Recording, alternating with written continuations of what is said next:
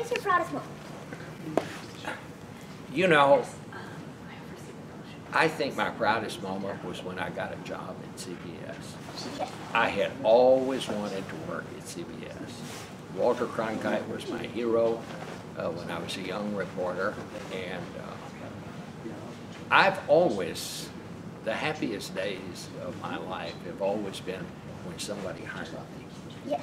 I think that is the greatest thrill you can have. Like when I first got my first job in journalism at a little radio station when I was a sophomore in college, and then when I got hired as a reporter at the Fort Worth Star-Telegram, that was a happy moment.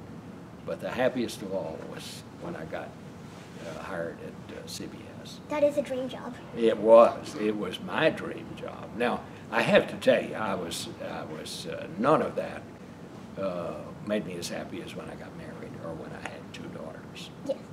Or my granddaughters.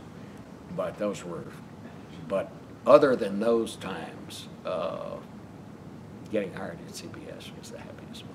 Yes. And what was the most challenging part of your job, and what was the most rewarding part? Well, the most challenging part was I had to work a lot.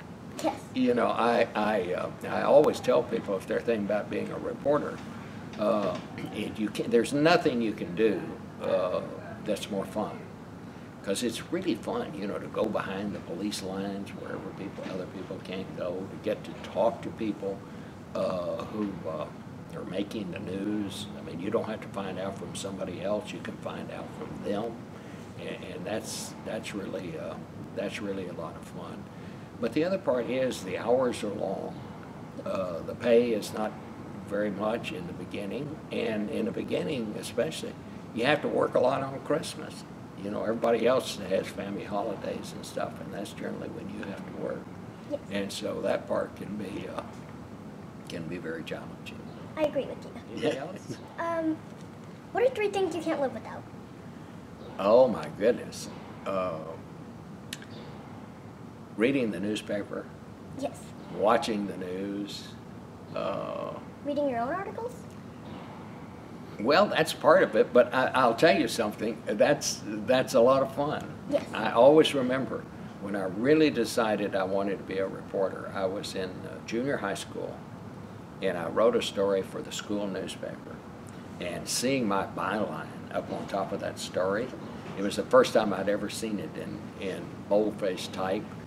And I decided right then, I said, you know, this is really neat. I think I want to see that again. And I think that was one of the most fun things, was that. Yes. Mm-hmm. And did you interview Ronald Reagan? Did I what? Did you interview Ronald Reagan? Yes, I did. I've interviewed all the presidents since Richard Nixon. Well, that's a lot of presidents. That's a lot of presidents. and I've also, I think, I've interviewed all the people who ran against them when they were, you know, during the elections. You know, I interviewed the guy who won and also the ones who lost. Yes. And that's one of the best parts of the job, you know, is who else gets to go around and talk to the president? But Yes. reporters get to do that, you know, and that's really fun. Yes. I read a book called Who is Ronald Reagan, and it said that he eats jelly beans when someone's talking too much. He did. Yes. He did. And he would always offer the reporters jelly beans. Yes. And reporters have to be careful, you know, because like me, I don't want to gain weight. They have a lot of sugar in them, but you have to be polite. You can't turn them down. But he was very genial. He was a very nice person personally. I will tell you my favorite president from a personal point of view, and I didn't agree with him on some things, and some things I did, but personally was President Ford. Yes. He was a very, very nice man, and we loved covering him as reporters. He was always very nice to us, like on Christmas Eve or holidays. He would always make sure he wasn't doing anything that we would have to work. And you know, he would stay with his family and say, "There's not going to be any news. Nothing's going to go on here." And we all appreciated that. But he was just such a nice man. He loved to tell jokes, and he he's the only president I've ever known that we actually would tease him sometimes. Yes. Yeah, and he'd get a kick out of it. Yes. Uh, What is something hardly anyone knows about you? that I always wear purple socks. Oh. Because That's a good answer. I went to TCU, and their colors are purple and white. Oh.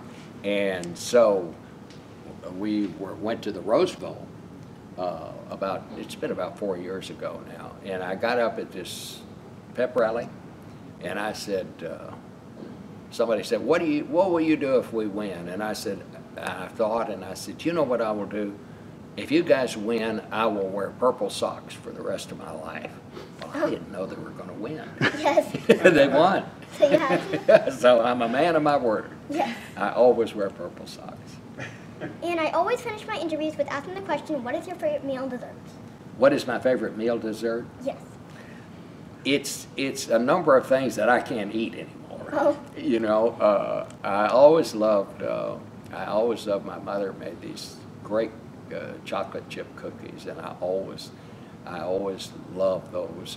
But you know, I now I have diabetes. I'm diabetic, and so I can't eat sugar. So I don't get to eat dessert anymore. But those were my favorite, and I have fond memories. They sound great. They were. Yes. And thank you so much for this interview, Mr. Schieffer. Well, thank you. It was a very professional job. Thank you. And I'll be seeing you in 10 years at Harvard. All right. I know you'll be here, and I hope I'll still be here. But I think you will. okay, bye-bye. Thank you. Thank you.